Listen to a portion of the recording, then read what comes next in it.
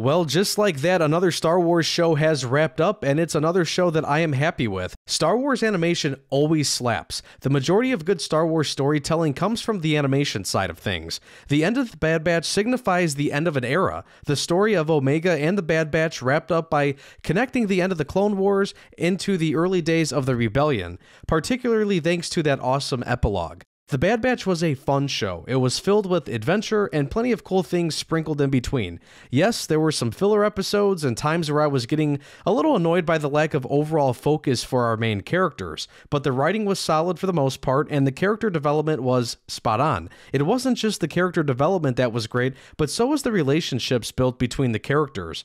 Now, some people didn't like Omega. I personally thought her growth as a character was fantastic, and I really enjoyed watching each of her relationships grow with each of the clones of the squad. Season 3 was not the show's best season, but the finale made up for it and wrapped the bow perfectly on the series. So in this video, I am going to review the final season and give my final thoughts on the series as a whole.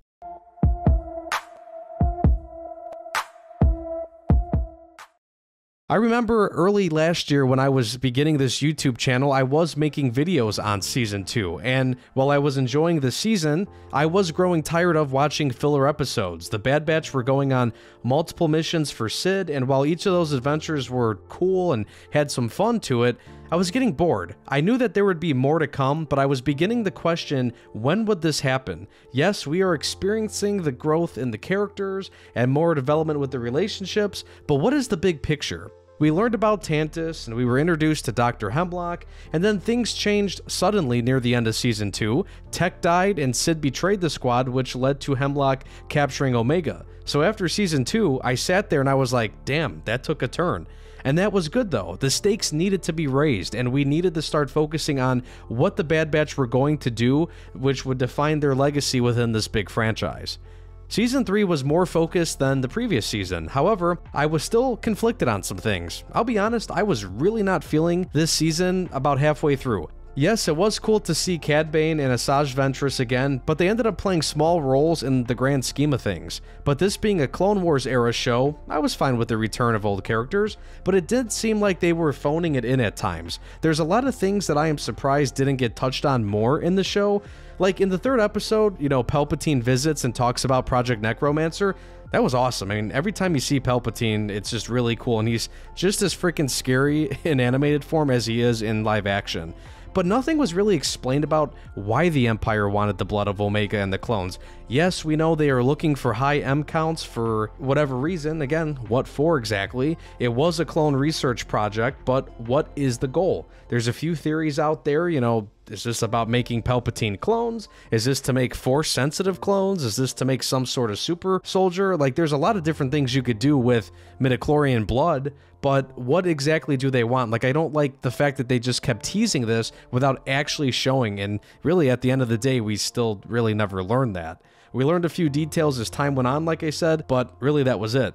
And like I said earlier, it was cool to see Ventress again, but honestly, you could argue that she didn't really need to show up. Though I would say she had some character development though. She's not acting like a Sith anymore when she was with the Separatists during the Clone Wars. And yeah, she's not a good guy, but here she's a little more neutral. She tried to help Omega unlock her Force abilities because of her M count. She could not unlock her abilities though, and Ventress ended up telling Omega that her M count was low, but she lied. She told the rest of the crew later on that she did possess a high midichlorian count. So it would appear Ventress was protecting Omega, because as we know, in the era of the Empire, life is pretty rough for anybody that is Force sensitive. So Ventress actually did an admirable thing.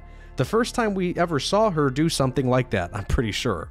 Not gonna lie, I kinda wish we saw more of Rex, Echo, and even Commander Cody. I'd love to know what Rex and Echo were up to in between the times they would eventually meet up with the Bad Batch. It was awesome to see Commander Cody again in Season 2, and I'm glad Echo was at least back with the squad at the end of the series, though I was scared he wasn't gonna make it out.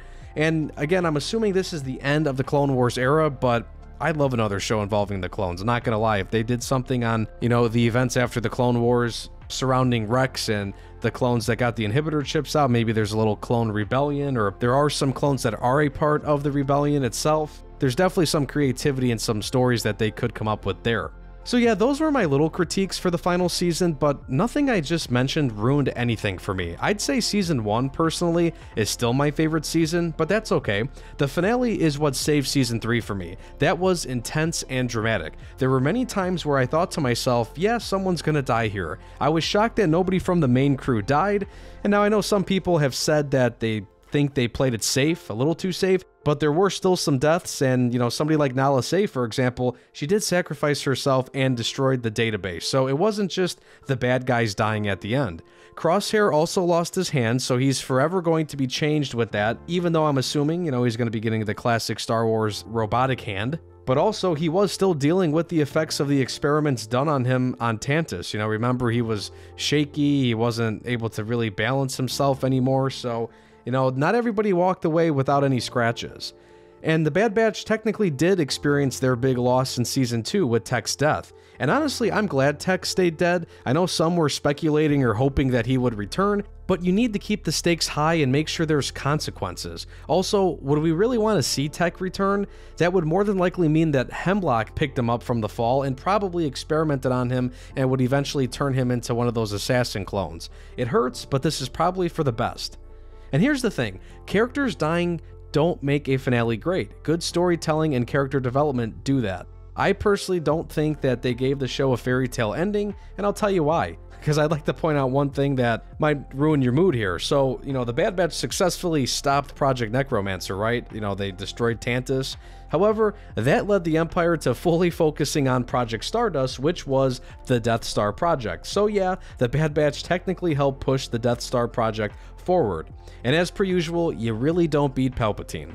I don't think this show is as good as Clone Wars or Rebels, but I don't say that in a bad way. There's more impactful things and characters in those shows, but Bad Batch still serves a purpose. Not every piece of Star Wars has to outdo each other, even like with Tales of the Empire shortly coming out after the finale of Bad Batch. The franchise is huge at this point, and there's a ton of characters, stories, and time periods that can be explored with many stories to tell. I think the reason why I am not too disappointed with the final season is due to the fact that there was a tighter focus.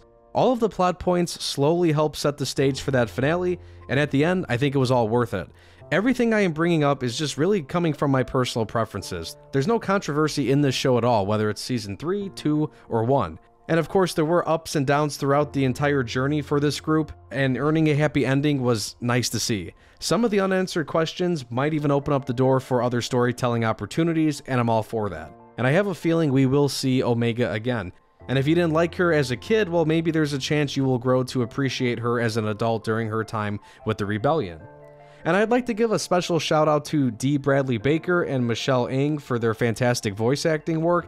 I mean, D. Bradley Baker alone probably deserves a place on the Mount Rushmore of important Star Wars figures.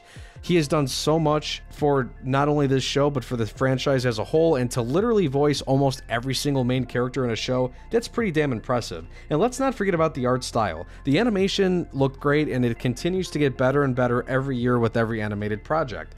Last year, I was asking about how the Bad Batch would cement their legacy in the Star Wars universe. Well, a year later, they shut down one of the Empire's most sinister projects, they defeated a couple of bad guys, and they were able to rescue some of their fellow clones in the process. I'd say that's a job well done. I'm pleased with the finale of Bad Batch, and I will always look back fondly at this show.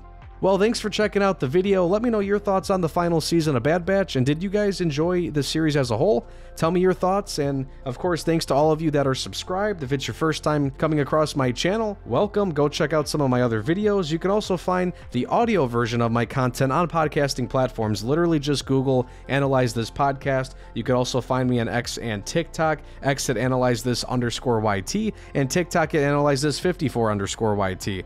Thanks again, and take care.